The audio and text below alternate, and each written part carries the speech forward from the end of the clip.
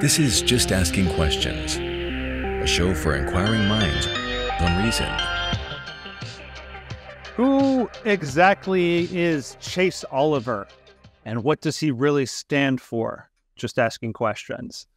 Oliver is the Libertarian Party's 2024 presidential nominee, selected after 6 rounds of voting at a contentious party convention in Washington, D.C. this past weekend, which featured speeches from RFK Jr., Vivek Ramaswamy, and Donald J. Trump, who suggested himself as the nominee to a chorus of boos. Oliver was not the preferred candidate of the Mises Caucus that's in control of the Libertarian Party, and several of their high-profile members, such as Dave Smith, has said they will not vote for him, with many accusing him of being too woke, too pro-immigration, and too soft on COVID restrictions in the past. We'll ask him to address all of that and more today. Oliver is a 38-year-old sales executive who rose to prominence in the party as the 2022 Libertarian Senate candidate in a highly competitive race in Georgia, where he pulled 2% of the vote and forced it to a runoff, which ultimately resulted in the Democrats winning and tipping the balance of the Senate in their favor. Chase, thank you for joining us today. Thank you for having me. I look forward to speaking to Reason. And of course, it's been a very busy day here in Washington, D.C. I've got to speak to lots of voters who are really excited about hearing somebody who's not Donald Trump or Joe Biden running for president.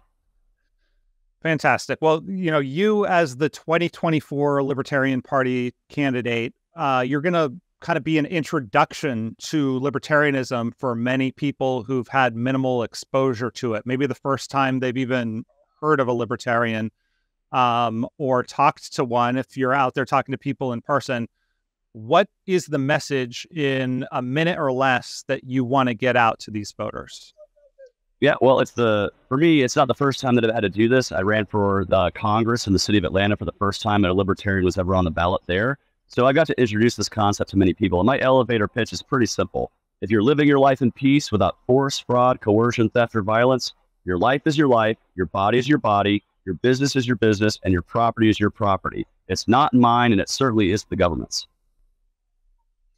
And the Libertarian Party, which is the third largest third-party alternative for voters who don't like Republicans or Democrats. Also this year, RFK Jr.'s independent candidacy will be a factor since he'll draw in some of the protest vote. What is your plan to cobble together a coalition and win over some of these disaffected voters? What are some of the issues you'll be emphasizing? Well, it's about targeting the most likely voters that we can bring into the camp. When we asked libertarians across the country to tell us when they first became a libertarian, no matter what age they are today, the most common answer was between the ages of 18 and 29. That tells me we need to reach out to the next generation of those who can come into the Libertarian Party. And if we're going to do that, we're going to speak to the issues they care about. There are college kids on campuses all across the country who are asking for a peace candidate, say for a ceasefire in Gaza. I am one such candidate. There are kids all over this country, young people rather, who see the cost of living increasing. They go to the grocery store every 2 weeks for the same amount of money, and they see the less and less filling up that cart. And so we have to speak to the inflationary problems that we have that are devaluing our dollar. Because when those kids are raising kids, rather, we're going to have real issues where we have a massive inflationary policies, huge mounting debts and deficits, and of course the warfare state all over the world that destabilizes and shifts opinions away from the United States favorability because we're exporting our values with bullets and bombs and not through markets, voluntary cooperation, and freedom. I mean, well, to what degree is that actually the case right now? I mean, a lot of people would counter and say America's actually exercising a fair amount of foreign policy restraint right now. What do you make of that? I don't believe anything that we've had since 9/11 could be called foreign policy restraint. We have still continued to have our troops on the ground all over the world. We continue to inject ourselves into politics all over the world. And it's up to us to do that via diplomacy and actually free trade and not use that via militarism, opening bases, pushing our soldiers or our military intervention via foreign aid onto other nations. We need to have a more peace-based foreign policy that's rooted in diplomacy. People begged for that when Obama ran in 2008. He said, I'll meet anyone without precondition. And that won him a lot of votes. And then he abandoned those principles. I'm telling people, I'm the real deal. I will actually seek to use diplomacy as a tool before I use the warfare state as it exists. I noticed that you call it the genocide in Gaza. Is that accurate? when you see as many people being carpet bombed as we see, it seems to be that it is on its way to removing an entire population from the area. They keep shoving people further and further into Rafah, into southward. And the Israeli government has said multiple times, we would love for these people just to leave and never come back. And that's what they're trying to do, is shove these populations out of where they have been. And we actually need to see better solutions that aren't rooted in carpet bombing people, killing tens of thousands of innocents. I understand October 7th was a horrible thing that should never have happened. And Israel would have a right to respond. And if they had done so in a way that was like a scalpel and not like a sledgehammer, we would have much more support for what they're doing. But too many innocent people have died, and we must see a ceasefire today. But that's a little bit different than saying that we believe that the Israeli military ought to, end their offensive in Rafah and use a different strategy. Genocide is very different than critiquing the actions of a military. What constitutes a genocide? Generally, when genocides are happening, the military that's conducting the genocide isn't warning people, civilians to leave the places they're sheltering in advance of that, right? If you listen to the rhetoric from the worst of the far right elements of the Netanyahu government, you will hear genocidal rhetoric out there. And I say I support those in Israel who are actual voices for peace, who understand that these actions that we are taking will destabilize the region, make it more likely to go war with our Arab neighbors, and make it less safe to be the average Israeli out there. So I'm going to support the voices of peace within Israel and ask that their government respond to those voices instead of continuing this militarized policy, which is killing far too many Gazans. We must see peace. I'm going to take us to a little bit of the internal controversy within the Libertarian Party, because I was there at the convention.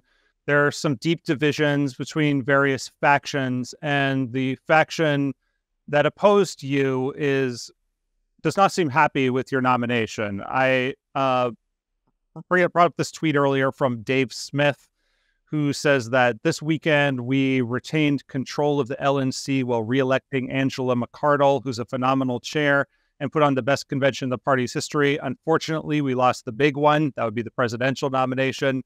And there's no getting around that. Yesterday, I congratulated Chase in person and on here.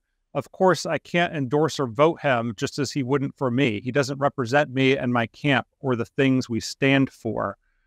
What do you make of Dave's reaction here, which kind of speaks for a group within the Libertarian Party? And is there anything that you feel you can do to build a bridge back to them? Well, there are two things I want to say. Dave kind of spoke for me in that tweet. The truth is if Dave Smith had run for president and been nominated, I would absolutely endorse him and be voting for him to secure ballot access for the Libertarian Party in Georgia. We need to have a presidential candidate to get over a certain amount, or we lose that in my home state. And there are other states like that. I would be supporting the party and supporting the candidate if he were the endorsed candidate. I would have been endorsing Michael Rectenwald because I want to secure ballot access. I would have been doing that. And I was ready and prepared. If the VP candidate I did not prefer had won, I would have walked on stage, shook his hand and said, hey, we may not agree on everything, but we're going to have to figure out how to work together for the party. I'm glad that I got an amazing running mate in Mike Termott, who's ready to be a full-fledged partner for Liberty in this case. And I'm ready to keep working for that. Now, 2 years ago, we also had a contentious convention in Reno, Nevada, and I was on the losing side of nearly every one of those votes. But guess what? I stayed involved. I didn't quit. I didn't leave. I committed myself to the principles of liberty. And I understood deep down, no matter who our candidate in 2024 is, they'll be less likely to create wars than Joe Biden or Donald Trump. They'll support reducing government more than Joe Biden, Donald Trump, or RFK or any other candidate. So I would hope that personal differences or hurt feelings because their side did not win in this debate does not draw them away from liberty. I'm extending my hand telling people, do not run from this party. Stay committed to our principles. We will disagree on some things. And if you don't want to talk about those things, that's fine. Let's talk about the things we do agree on. Ending wars, ending the taxation that affects each and every one of our pockets, getting the crisis of immigration solved through less government, not more overly intrusive government. There's a lot of areas where there's division.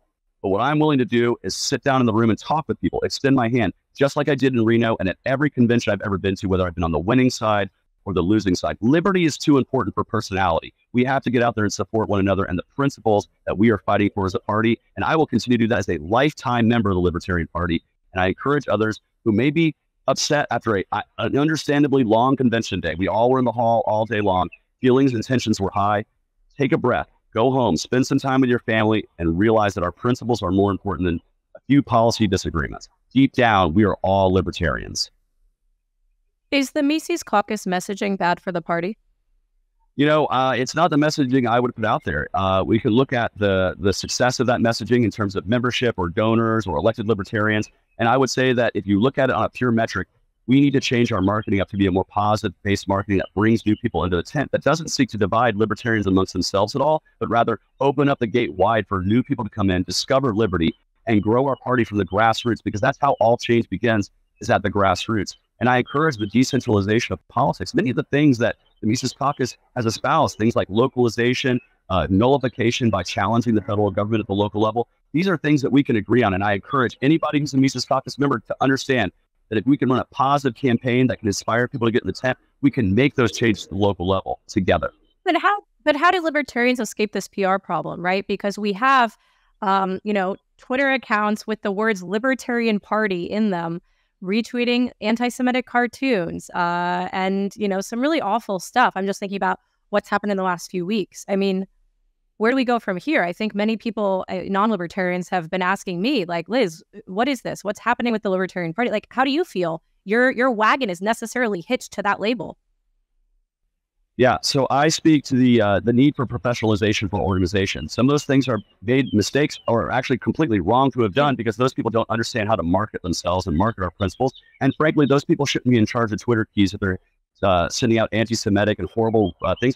Bigotry is not good, man. That's collectivism. And if that's the dividing area between some of these members, between hatred and not hatred, accepting people for who they are, and anti-Semitism, well, I'm sorry. In that case, if that's your principles that you're standing on that are causing you to walk away from me, then fine. You do need to pound sand in that case, because I don't have room for hatred for people based on their religion or where they come up or how they are. If they live their life differently than me, if they do it in peace, I have no reason. I go by the philosophy of love thy neighbor. I was raised Christian. I'm a proud Christian, and I believe that love and empathy are way better building blocks for building coalitions, partnerships, and getting things done than hatred and division and signaling people that are horrible or you're bad and I'm good. That kind of division is two-party nonsense, and frankly, if I may say so, it's a little bit of bullshit.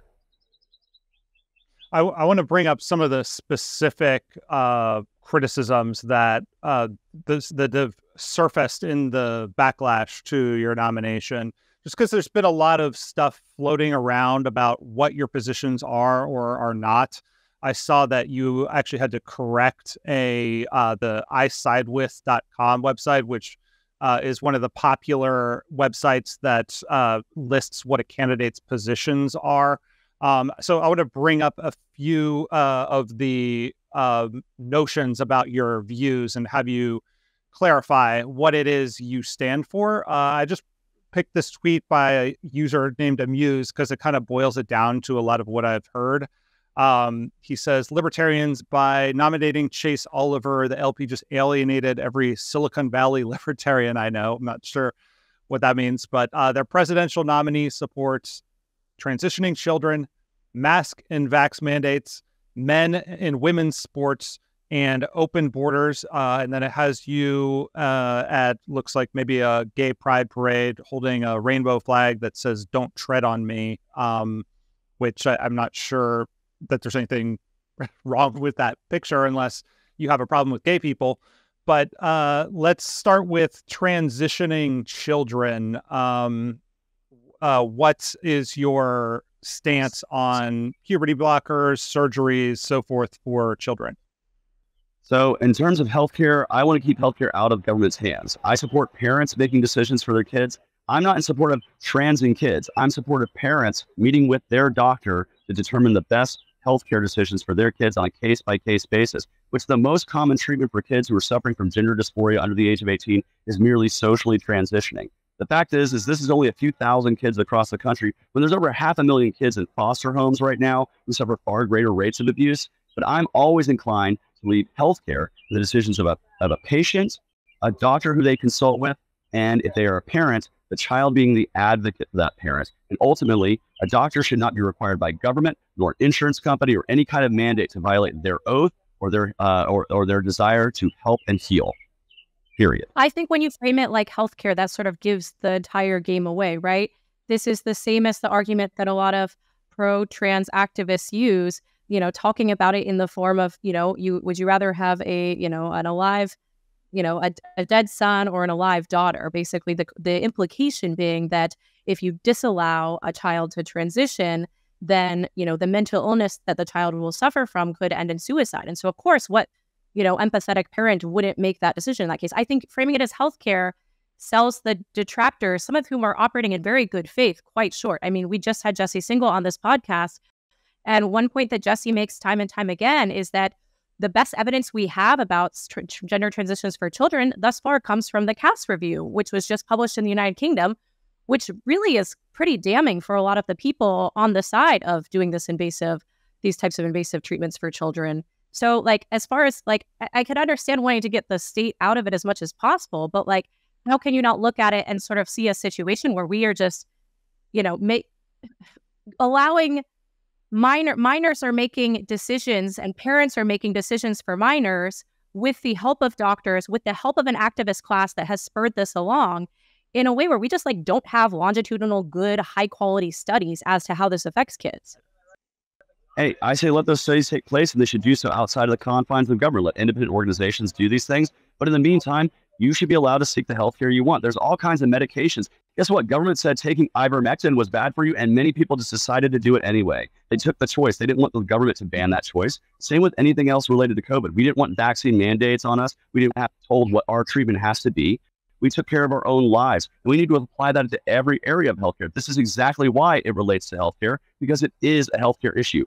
This is not an issue that is any different from any other care that a physician, a patient needs. And when they're a minor, their parents are in charge of that. Parents can, have that sovereignty because they have unconditional love for their kids. They want to see their kids survive and thrive. They're going to be a better advocate than a board or a bureaucrat. And certainly one size fits all healthcare is not libertarianism. That is not freedom. We need to have the ability for individuals to choose what to do on a case-by-case basis. And like I said, this is being very overblown considering the most common treatment is social transitioning. These cases that are being brought forward to make it seem like every kid who questions their gender is automatically thrown on puberty blockers or on hormone replacement therapy is just not telling the full truth. I recommend that detractors meet with families who have trans kids, as I have all over the country. I met a young person who drove 2 hours to see me. I don't think that's fair, right? Like I have, a bunch of trans friends, and I have parent friends because I'm also a parent who have had gender questioning children, right? Like to act as if it's like merely a lack of knowledge about this sells short the arguments that people like me are making, which is that I don't think it's freedom either to have a situation where we've very much had this activist class that has been highly successful with influencing a lot of gatekeeper medical organizations in the United States to make it seem like the only acceptable way to treat a gender questioning kid is to socially transition them or to get them on puberty blockers. Like, I mean, to me, that's not freedom. To me, that's a very moneyed activist class that has really played a significant role in changing the narrative around this discussion, when I don't understand why children in many cases couldn't just wait until they're actual adults and can more fully make decisions for themselves. Because when you're dealing with minors, you are dealing with this challenge of like, well, to what degree should the parent be empowered to make the decisions for the minor versus to what degree does the minor child really need to take some time to actually become a full legal adult before making this choice? So here's the thing. You mentioned the gatekeepers of information, things like this. The best way to get rid of them is to tear down the gatekeepers, to not have any, no National Institute of Health or FDA or CDC that's guiding this stuff. Let culture actually decide that. But Free market of minds decide that. Yeah, I mean, I'm even talking about the APA, and even the fact that like journalists have been instructed by like the Associated Press Style Guide, which is the style manual that all journalists use, to use terms like gender affirming care, which again, when we begin to frame these things in certain terms, we're giving the entire argument, one side of the argument, we're sort of skewing things in favor of them, right? I believe we hear both sides. I believe we hear both sides of the argument quite a bit. And trust me, those are not government institutions. Any government institution shouldn't be trying to guide one thing one way or another. Let culture, free markets, and free minds do that stuff. And that's where that's going to come from. And you may disagree with how things are done. That's the free marketplace of ideas. And I support that. I support people having their own opinions on these things. I would never, ever try to tell you how to raise your kids. And I don't want to tell other parents how to raise their kids, because that's not my job. My job is to reduce the size and scope of government and the abuses that exist. Well, let me drill. Hold on, Liz. Let me drill down into what I see as the core of this. Maybe disagreements, because I think it's really important for libertarians to think about where they stand on this issue. It's one of the big culture war issues right now, and it's important for parents. It's important for kids. It's important for everyone. That's why we did an hour and a half with Jesse Singal on this. And what I hear Liz saying is that there's been a very one-sided discourse about this, and people have been shut down from questioning the guidance, kind of marginalized or called bigots or transphobes and stuff like that. And what I hear Chase saying is that the libertarian position, first of all, it sounds like Chase sort of agrees that, free discourse is the part of the solution here, but also that you have to decide who ultimately is the decision maker. Is it the state? Is it these bureaucratic boards? Or is it the parents when you're talking about a minor? Do you have a disagreement there, Liz, with his proposal that ultimately, given what we know now, the parents need to be the ones working in consultation with their doctors instead of the states, putting these mandates forth? Are you comfortable with the state allowing parents and doctors to decide to follow a child's wishes and to surgically transition? Like, say they surgically transition an 8-year-old. No, surgical transition is for 18 and older. No, I've always had the position that surgery is for 18 and older. And but I do want to say this. Why isn't it a situation where the parent gets to rule? Like, why does the state get to intervene in that case? Well, I just want to speak to that last thing that Zach said, say that there are people who are saying, well, you're a bigot or you're a hater, and that's dividing the question up and that's creating division. The same division happens when people say that parents of trans kids are child abusers, groomers, that they're pedophiles. These kinds of accusations come from the other side of that argument. If we're going to have real open discourse with free, open discourse, transparent information, and actually discussing the issue instead of attacking each other, that has to come from both sides of this issue. There's huge division here. And I'm somebody who is willing to reach my hand out. I will listen to just about anybody if it can be done with respectful discourse without creating, narratives that, well, you believe this way, so you must immediately be this. That is not the way to go about freedom and free discourse. That is just insulting each other. And I would say, if you look at the discourse that's been happening between me and the people who have been commenting, who has been throwing more hatred and division out there? I've been called all kinds of things by people who don't like me. And guess what I haven't been doing? Returning fire, because I know that that is not a way to constructively build a conversation. And when folks want to have a constructive conversation, I'll be right here waiting to have it. Yeah. So I'm here having that conversation. What is your response to why the state why would the state be the decision maker with regard to surgical transitions after age 18 versus the parent? Why? Because I always believe that. Yes, because surgery is a 100% irreversible procedure, and puberty blockers and HRT, while not perfect, have been shown to have be mostly reversible, and you can get off of them.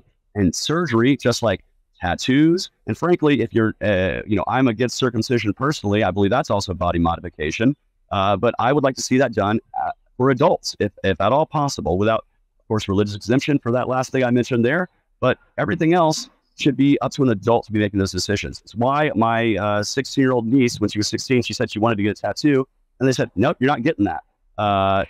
In regards to any other kind of body modification, we've set the standard of adulthood, and it should continue to be the standard for body modification surgery.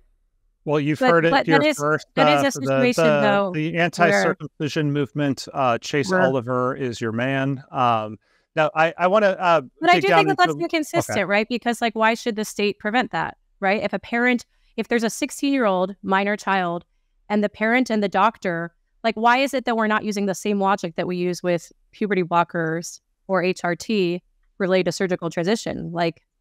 Because physical removal of a body part is different than taking a medication. It shouldn't be that difficult to see. It's two entirely different kinds of healthcare treatments. And one of them is a far more drastic treatment that should be reserved for adults. But we don't want the state involved in healthcare decisions at all.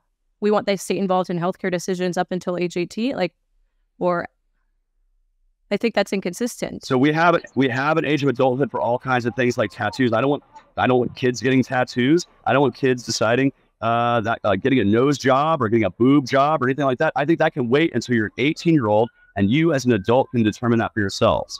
That's up to you to do. And I've always had that standard and I always will. You can say it's inconsistent, but surgery is very different than medical treatment via medicine. One thing that this brings to mind is when I was moderating the Texas LP debate, of which you were a part, you mentioned something about wanting federal protections for abortion versus allowing states to decide their own abortion policy in a piecemeal state-by-state fashion. I think, that created a fair amount of controversy, a little bit of shoutiness on the stage from your fellow candidates. but take the opportunity to just detail that position a little bit more.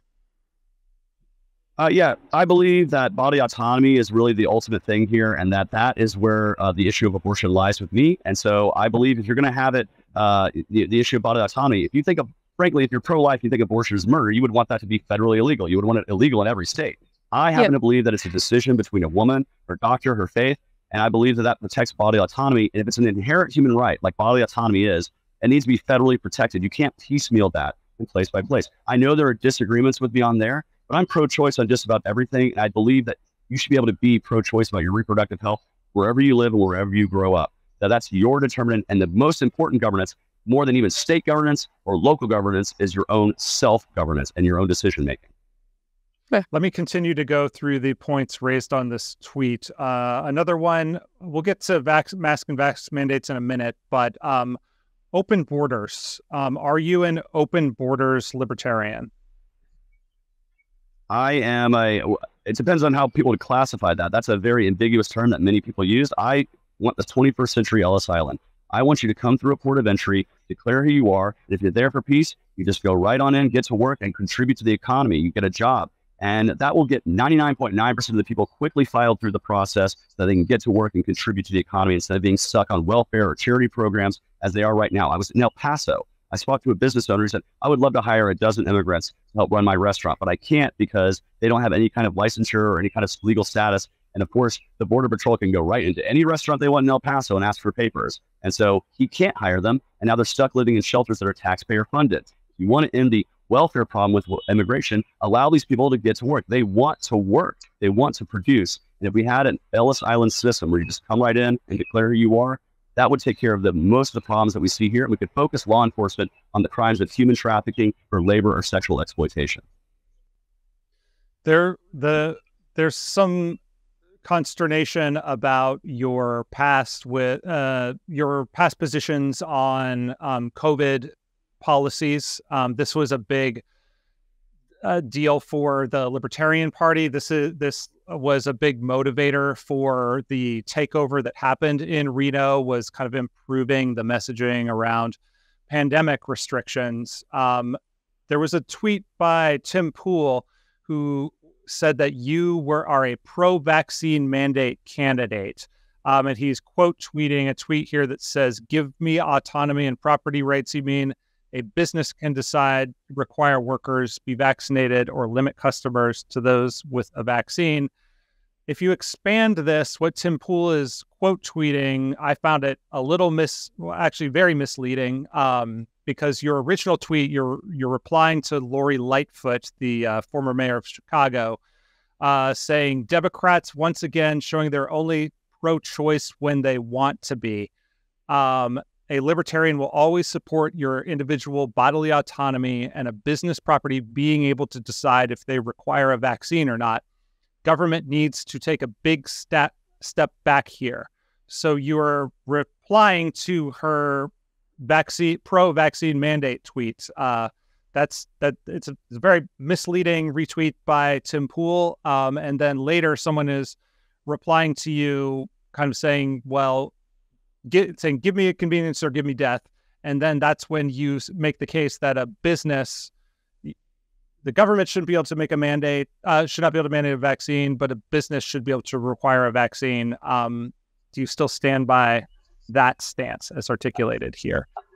I do. I stand by property rights. And if a customer wants to limit their base to less people and possibly lose money and possibly go out of business, well, that's the free market in action. They have the right to do that. You know, if there's pro-vaccine mandate tweets that they can actually find that aren't taken completely out of context, I encourage them to find it. Maybe Tim Pool's hiding underneath his beanie and he needs to take it off on the next podcast and let folks see what that's all about. But the truth is I've been against mandates from government, against vaccine or mask mandates from government. I support your right to do whatever you want to do, and I'm not going to shame you for that. This is part of this division and hatred that doesn't build the party. The party is bleeding members. If the COVID messaging was so good, this divisive messaging saying, if you wore a mask, you ever took a vaccine, you're just an idiot and you're stupid or whatever, that's what they're putting out there. And guess what? We're bleeding members and donors because people want to make decisions for themselves and not be shamed if they made a decision differently than their neighbor. You can make whatever decision you want in your life. I will never, ever, ever allow the government to make that decision for you. I will fight to my dying to make that choice. But there's a third way here, isn't there? Like, from my perspective, from my vantage, and I think Zach shares this with me, yeah, we believe that it's a business owner's right to require that. I mean, they're free to discriminate if they so choose in this manner. But I think neither of us finds that to be acceptable, right? Like we can believe that something ought to be legal, but we find that to be, or at least I find that to be reprehensible behavior, right? I find the discrimination based off of vaccination status to be a horrifying thing that was done, whether it was imposed from the state or imposed by a business owner, because what it essentially creates is a culture in which people who may choose to dissent from the vaccine regime for whatever reason effectively have their options majorly limited, or perhaps can't go out to eat with their families because there was a time when we weren't vaccinating young children. And in fact, my child still is not vaccinated, right? Like, what do you make of that? Of like, we could legally support the right to do this because we support property rights in this manner, but we want to very forcefully, loudly reject a culture where any business owner makes that stupid decision. I encourage people to make their decisions be heard. You have the right to use your voice, to voice that opinion. But when we're talking about the legal framework of what the government should be doing, we should be opposing mandates. And that's where I'm trying to get to. But here. We're libertarians in the public eye, so it's both and. It's both. Yes, this legally ought to be allowed. I understand. If I could finish. Okay. I understand. If I could just finish what I'm saying is to get against mandates, to end mandates and the control of the government over your healthcare, it's going to require people who both got vaccinated and didn't get vaccinated. And so we have to have the messaging that anybody can come to this message regardless of how they feel individually about mandates at a business or a property. And you let that be known. Use the power of boycott, use the power of culture to put those people out of business if you want to. And you certainly can do that. There have been people who have been put out of business for horrible behavior before, using the power of boycott, using the power of our voices. Never seek to use the government force to do that, because if we do that, we give the government the right to enforce the way certain businesses act with regards to who they can allow in, then you're giving an in. That's the slippery slope to property rights being completely taken away on the end and in the end game. We cannot cede ground, even if we disagree with those property owners do. We have to still support their right to do it. Just like free speech, there are people who say all forms of abhorrent, terrible things that I disagree with, and I speak out against those people. But I will never, ever say that it's the government's right to stop that or to cease that from happening. It's up to the individual people who are in charge of publications, or that's the free market and free speech. And the same thing should apply to property rights. They are absolute, and that applies even if someone disagrees with what you're doing. And I would recommend, Liz, if there's a place that's not allowing your kid to go because they didn't have a vaccine, point, right? Now it's you don't go. Yeah, but we also need to be very, I think, clear about what actually happened, which is that it wasn't private businesses imposing vaccine mandates or mask mandates. Largely, it was the state, and we can imagine an alternative world where that happened and some businesses did it, but that's not at all the world that we lived in. This came through the OSHA mandate at the federal level, and then I lived in LA County at the time. This was all mandated by the state. And so your position, Chase, to be crystal clear, is that that was wrong. Yes, OSHA should have never made that mandate. I was glad people sued and got it smacked down. The state should never have been advising these things, because frankly, when the information comes from the state, there's immediate distrust because the state lies to us all the time. The best way to have gotten information about what happened 4 years ago was through independent organizations, independent of the state, with clean, transparent information. And we just didn't get that. And that is a damn shame. It caused a lot of harm. Millions of businesses closed. And I know people who lost their businesses because of this. I absolutely oppose government mandated lockdowns or mandates of behavior. It's unconscionable. It harmed our economy. It blew up the debt and deficit from all the CARES Act spending that we had to do to patchwork the fact that all these businesses were closing. Yes, those are terrible things, but I'm not going to personally go around and ask people, did you wear a mask or did you get a vaccine, whether I know I can talk to you or have to shame you. That's not the behavior of somebody who wants to build a political movement or the idea around property rights. We have to let people we disagree with do things we disagree with. It's also not a recipe. It's also not a recipe for a free society being able to respond to, let's say, a really bad pandemic does occur in a few years.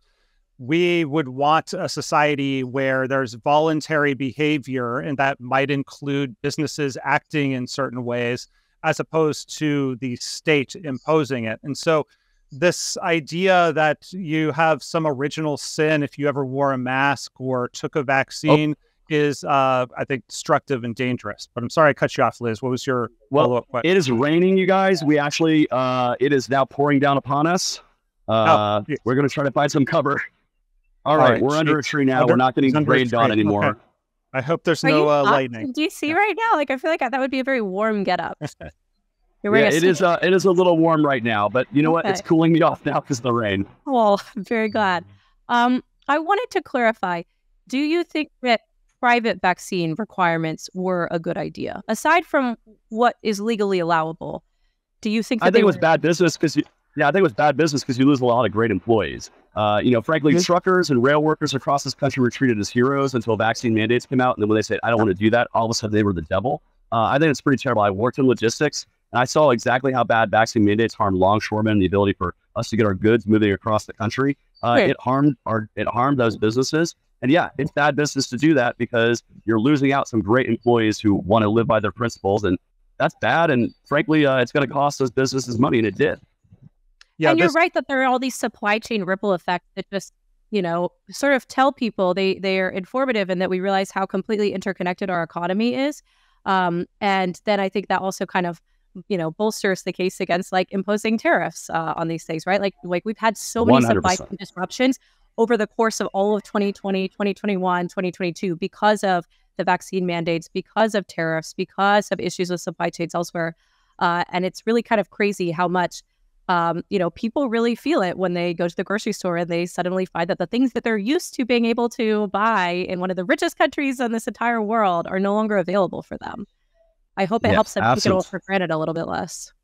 Yeah, absolutely. Isn't it funny that Joe Biden ran against these tariffs and then 4 years later he's actually doubling or tripling down on these tariffs? He seems to be Trump on steroids with regard to trade policy. And I would think that those who voted against Donald Trump because of his protectionist trade policies don't have a friend in Joe Biden. I'm absolutely a free trade warrior and would tear down all those barriers to free trade, including the domestic regulatory barriers that we have, like the Jones Act that makes Hawaii the highest cost of living state in the country because of basically horrible protectionist policies that didn't years ago, and they don't work now. This issue that we were just wrangling over with private mandates versus government mandates, it brings to mind another kind of thorny issue that libertarians have had to cope with in recent years, which is the censorship or the suppression of speech on social media, which has been enacted by private platforms. But some of the documents that have come out through releases like the Twitter files show some behind the scenes pressure from the federal government. How do you think about that question? Like what would you as a, did we lose Chase there for a second? Okay. I think Chase has dropped out. Hopefully he'll join us again for a minute. Dropped out of the chat, not out of the race. That would be really fast. He said he couldn't hear. I drove him away. Okay, we're back. Well, so Chase, I know you're obviously in politician mode and you're not going to badmouth the Mises Caucus types or any sort of right-leaning libertarians because obviously you want to win their votes. But I am curious. You've gotten an awful lot of criticism, some of which is very nasty and includes like gross homophobic insults and stuff like that, which is horrible. But you've gotten a lot of criticism from this sort of strain of libertarians, this contingent. Do you think, are the criticism that you're a little too woke or a little bit too culturally left on a bunch of issues? Is there any truth to this? Is there something that they're misunderstanding or some sort of, like, if Dave Smith were on this stream right now, is there a way you would communicate like, hey, actually, we're really not that far apart. I'm not as sort of woke as you think.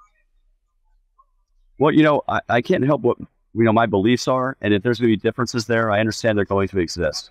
What I've always said is, I don't try to seek to use the differences that they have to stop working towards common goals. And so I would advise them to maybe think differently, to sit down and talk with me, to maybe understand me a little bit more. And the best thing about it is I've had great conversations with Mises Caucus members at past conventions. Some of the best conversations I've had is when you go out of the lobby and you see that group of people having a cigarette or smoking whatever they want right out in front of the building, have a little cannabis. Those are the great conversations. I don't smoke cigarettes. I did years and years and years ago, and luckily the patch got me off. I do consume cannabis as somebody who believes that adults have the right to do that, but I also do it for pain management. I got hit by a car that was driving 40 miles an hour and ruptured vertebrae in my neck and spine. And so I found the value of medical cannabis as opposed to opiates. And you don't consume cannabis like Michael Rectenwald does. So that's actually a No, selling I can handle my stuff, and certainly I would never ever get imbibe before like a hugely important thing like that. Like, that was a very, very important press conference. I knew to be responsible. Responsible use is part of good drug use, and that means you don't take the gummy right before you go on stage. You do it right before you go to bed and watch a movie, eat some Cheetos, whatever you do. But even non-Mises Caucus types though, and even like okay, civil discourse, great, awesome, good. But like, I consider myself a little bit more right-leaning in some ways. Like, I'm Catholic, I am pro-life. This rankles a lot of libertarians, and rightfully so. Many people at Reason very much disagree with me on these things. In several other ways, I'm not so comfortable with some of I think it's probably because I live in New York City, and so a lot of the cultural leftism and wokeness feels so front and center. This is the dominant world culturally that I'm in. So it feels very suffocating to me a lot of the time. So, but I do consider myself a little bit more conservative, all things considered, while still being a libertarian. How do you make your pitch to me? Like, what do I misunderstand about how you're approaching these issues? Why should I vote for you? Well, I think my pitch is that I understand that you live a life that's differently than me, and I think that my platform and my policies afford for both of us to live our lives in peace and in happiness with one another. I have many friends who are far more conservative than me, who are pro-life, who are Catholics, and who have opinions that are very different from mine. But I still get along with them each day. I still love them, and I love their families. I'm part of their community. And that's the true nature of liberty, is that liberty is going to afford us to have a lot of different people with a lot of different opinions. And that's how the best rises to the top, is in the free market of ideas. And so I urge you to think about the fact that I'm not trying to impose my way of life upon you. I'm trying to allow you to live your life the way you see fit, even if it's very different than my personal decisions. I'm allowing for those personal decisions to be made by you, because self-governance is the most important thing. I want you to control your life, certainly more than I want to control your life. And I would hope that the reverse would be the same. And I hope that right-leaning libertarians, or maybe more left-leaning libertarians, can come to that conclusion together that, hey, we're not going to always agree, but what we can agree on is the fundamental principles. And that's the most important thing. More important than those divisions is the fundamental principles to have the right to disagree about those other divisions. Yeah, I agree with all of that. I just do wonder, though, whether libertarians have, like, one thing that the Mises Caucus sort of speaks to, but I think in a terrible way, because they're just like edgelords. But one thing that they, I think, seem to have almost tapped into is the fact that there's a lot of people loosely culturally on the right who aren't really keen on Donald Trump, and who want a different type of foreign policy, who have strong anti-war bona fides. But they understand that, like, some of these people are winnable to the libertarian cause, whereas historically the Libertarian Party has not had nearly as much success currying favor with the left and winning over voters from the left. But especially, like, right now we see a very weird, fractured Democratic Party. I mean, do you legitimately think libertarians are going to be most successful when we try to message to both left and right at the same time, or a little bit skewed left, versus messaging and trying to win over people leaning to the right?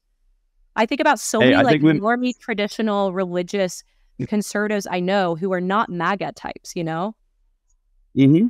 And I think there's also a lot of people on the left side of the spectrum that aren't hardcore Joe Biden fans either, that want freedom. And the truth is I came to the Libertarian Party from the Democratic side of the aisle. I was an anti-war Democrat marching in the streets to oppose the fascist George W. Bush war machine. And then when I found out that war machine also existed within the Democratic Party, I looked for an anti-war party elsewhere. I got brought into a tent, and my philosophy of anti-war was connected to the greater philosophy of liberty by a great guy named John Mons, who took the time to sit with me and say, if you're anti-war, you should be pro-liberty, and here's why. And so I want to allow these people to come into our tent, to hear our message, and let's connect their anti-war view with the greater picture of liberty, wherever you come from, whether it's eminent domain on your farmland being taken to put a pipeline, that I heard about in South Dakota, where they're taking, carbon capture pipelines through people's property without their permission. I think if that's your issue, welcome home to liberty, come here. If it's immigration reform, if it's taxes, if it's COVID lockdown and mandates, if it's the warfare state, whatever your idea, let's get you into the tent, and let's connect it with a greater philosophy to build a whole new generation of libertarians from the left, right, and center. It's not left versus right. It's right versus wrong. Liberty is the right path. Authoritarianism is the wrong way to go for freedom and prosperity. That's the message we have to drill out. And we can't just target to one side or the other. If we just target the right side, that's the same side we've always been targeting. Where are we at? 2 and 3%. If we don't go out, the vast group of people, many of whom, the largest who are independents, to stop thinking in binary terms, That's how we're going to grow up from the middle and really have a large impact on the two-party system. That's the best way to do it forward, and that's the path I'm going to take. And I hope people can see the successes in November. The Libertarian Party at their convention invited Donald Trump to speak, and I was there for that speech. He got booed for much of it. He got some cheers when he pledged to free Ross Ulbricht and potentially appoint a libertarian to his cabinet. I want to play just a highlight reel of that speech and then get your reactions to Trump's presence at your convention. My record is libertarian. D. Roy Murdoch wrote an article yesterday in which he mentions just some of the things that make me a libertarian without even trying to be one. That's nice. The Libertarian Party should nominate Trump for President of the United States. Whoa. That's nice. Only if you want to win. Only if you want to win. Maybe you don't want to win. Maybe you don't want to win. Keep getting your 3% every 4 years. Now I think you should nominate me or at least vote for me, and we should win together.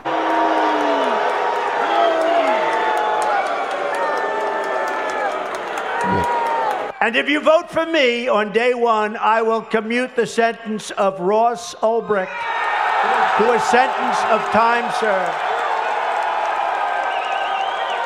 Free Ross! Free Ross! Free Ross! Free Ross! Free Ross!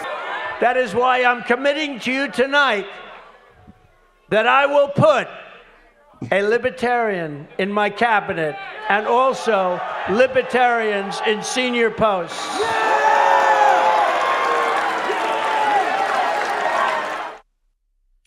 So what'd you think of Trump's speech, Chase?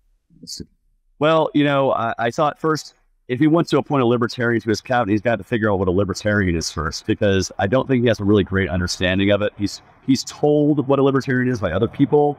That's how most of Trump does his things. He doesn't really know what he's talking about. He's given a script on a teleprompter. He has, you know, a 500-word vocabulary, and he spits out what he thinks the crowd wants to say.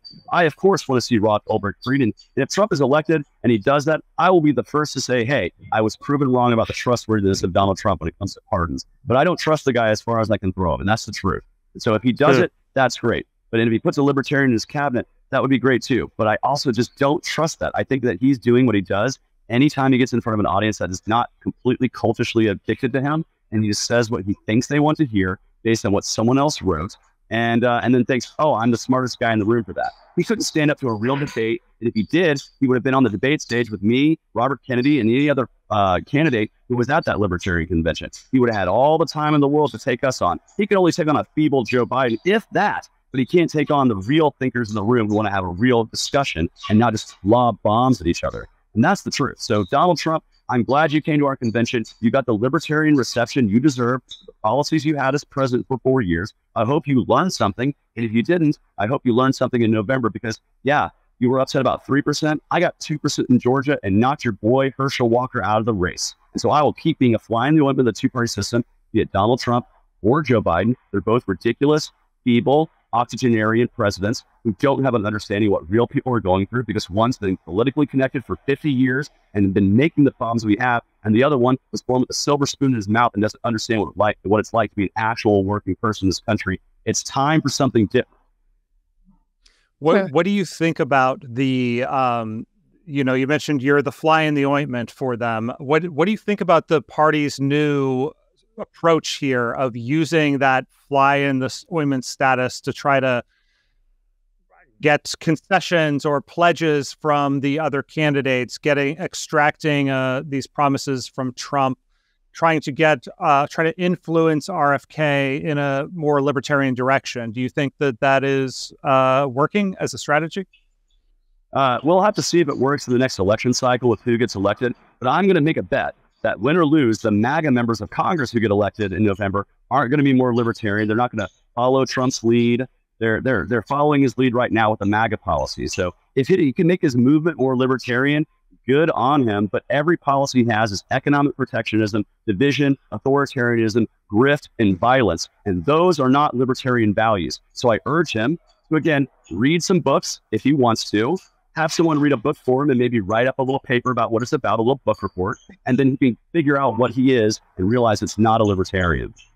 Do you feel personally spurned or pissed off that, you know, that you were nominated at the Libertarian Party's convention, and yet at this convention, the Republican frontrunner was given the primetime speaking spot? Yeah, well, it's not so much that I'm spurned for me about that. What really upsets me is that we took time out of our convention to put duopolists on stage and not other great libertarian candidates that are running across the country that could have used the delegate and activist energy in that room to fundraise, to get the word out about their campaign, and to really support the party down ballot. And I know Trump brought a lot of attention, and I actually think, and I will be the first to say, I was skeptical about that because I thought there was going to be brand confusion between the libertarians. But everyone saw us booing out of the room, and the libertarians gave them the exact kind of response that we should have been. So I'm very proud of the libertarians in the room who didn't just roll over and clap for everything he said because there's a president in the room, and oh, he's so special because he got elected president. No, I am happy to say that libertarians gave a libertarian reception to an authoritarian on our stage, and I don't think, I think authoritarians are going to be a little scared to be around libertarians from now on. We put the fear into them. And that's a good thing because when they're scared, they make mistakes. When they make mistakes, we build, we grow, we survive, we thrive. So what are your realistic goals for the Libertarian Party in this year and let's say over the next couple of years? And what are you going to do with this candidacy to help achieve those? Yeah, well, I've already made the promises that should we fall short of the giant hill to climb of winning this office, there's a lot of other victories we can have as libertarians. We can win ballot access in states all over the country so libertarians can run for office. We can win major party status. That gets us access to the primary ballot, increased media attention, and things like being on the Iowa soapbox. I'm the first libertarian candidate for president, the first non-Republican or Democrat candidate for president to ever speak at that huge event, and it's because we earned major party status in Iowa. We can help elect local libertarians across the country to start nullifying bad laws immediately. And of course, we could grow our membership. I'm committed to at least doubling our membership during this campaign. And I'm not leaving the party in November. I'm staying involved. We're going to keep these members connected. We're going to affiliate groups all over the country to grow our party from the ground up. We're going to build our party from the foundation up so we can start actually getting elected in positions to tear the state down. I want to ask really quickly, just before we wrap, about a tweet that you'd sent in 2022, and you said something along the lines of, here, I'm reading actually verbatim, "The National Libertarian Party does not speak for me, and unless I retweet, I do not at all endorse them. There is no tent big enough for myself, my friends, and family to be alongside racists and bigots. Lew Rockwell and his work is bigoted tripe. I'm a lifetime member, but I ask that my name never be used in advertising or marketing in any way. I'm still a proud libertarian from Georgia. That won't change." I think your name is being used in marketing in the sense that you're now running for president. Could you give me the context for that tweet and explain whether you've done an about face or what that was all about? It was a response made in anger to a tweet that I extremely disagree with, and I don't disagree with how I described that one individual person, not collectivizing everyone. I do have an individual disagreement with that person, and you're right. Yes. Now, aside from that point, we've also... I do believe him to be a racist, and I don't like racists. Sorry about it. That's just my personal opinion. I can't change my personal opinion based on the things he's done, the things he said, and that's where I'm going to stand there. What specifically? Just because there's I'm not going to sit here and look up individual things right now. I don't have a whole bunch of stuff right for you. What I'm going to say is that you can look into his record yourself. You can look at the fact that he links to the Daily Stormer website from his own website, which is a certifiable Nazi website. So I'm sorry. If you're doing that, you're going to have a hard time convincing me otherwise. He's welcome to give me a call if he wants to. But I also, later on... Oh, I'm sorry, Chase, I muted you. Go ahead, right, you're good. Yeah, and in the future, I'd actually message the National Party, both my campaign manager and message the National Chairperson and the National Party social media to let them know that this is no longer the case. I just don't delete tweets and scrub them because when you do that, people call you a coward. So I have to keep the record up there for what I said at the time. But I can say right now, I'm happy that, and hopefully they share this message, they can share this campaign, and we can work together to grow the party. I shook Chairman Carl's hand right there when she got reelected. I congratulated her on her reelection. I want to work with her to grow the party because I want her next term to be an extremely successful term for her, for me, and for the Libertarian Party altogether. But those people who, love Lew Rockwell, or tolerate Lou Rockwell are still in charge of the party, right? I don't know everybody's opinion on Lou Rockwell. I don't go around asking people, do you like Lou Rockwell or don't you? Can I work with you if you like him or don't? So I don't know. Honestly, I don't know what people's opinions are. You understand what I'm saying, which is that this tweet was issued less than 2 years ago. And so you went from being like, remove my name from all relevant materials because of whether the Lou Rockwell, allegiances specifically, or some vibe that you're picking up on, which I agree with, which is that this Mises Caucus leadership uses some really vile, racist, anti-Semitic, homophobic, some really nasty stuff, whether it's simply people who are affiliated with the Mises Caucus or some of the official messaging. You said 2 years ago, hey, get my name scrubbed from all of this. And then now your name is going to be next to Libertarian Party on literally every person's ballot, hopefully, God willing, in the entire country. You're comfortable now, even though it's not as if there's been this massive sea change where these people from the Mises Caucus have been removed from the party? I think if there wasn't a huge dissatisfaction with some of the messaging that's been coming out of the National Party, I wouldn't have won the nomination in the room. I think people have always been knowing that I don't like that kind of edgy messaging that frankly doesn't build and isn't constructive. And I urge us to do some some soul searching and better ways to market ourselves. That doesn't mean I hate any individual member. No. Do you think that's going to happen? Like, to me, the fact that you emerged from this convention as the presidential nominee, but also that Angela McCardle got reelected, it's a little bit of whiplash. What do you make of this? I make of it that we have to get to work. We have to find the commonalities of our principles if we both care about this party and growing it. We have to find the areas of agreement, seek to work together and build ourselves. Otherwise, we're going to be spinning our tires. And I don't think you have time for that with the overly abusive and intrusive state, the $35 trillion debt that we have now.